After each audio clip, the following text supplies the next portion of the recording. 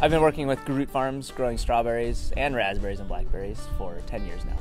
So we grow our strawberries and all of our berries in what's called the Pajaro and Salinas valleys, so on the central coast of California. So we have very cold summers, foggy, and that's ideal for keeping the condition of the fruit high.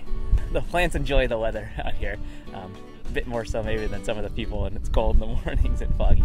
So we start with the plants that come from nurseries. We plant them in the ground, and from there we fertilize them, take care of them, keep pests away from them, and start harvesting around April, and we harvest berries all the way until November or so.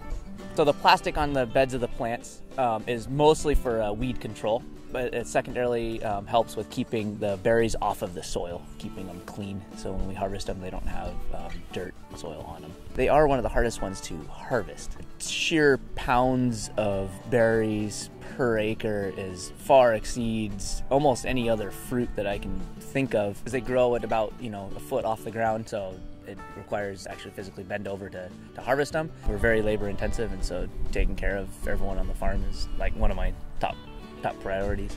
Even for me with my sweet tooth, strawberries alone have quite a bit of sweetness to them and are more than ample and a great alternative to candy. Strawberries are great for you too. They provide over 100% of your vitamin C and large levels of potassium, and also high in fiber, which is great for keeping you regular.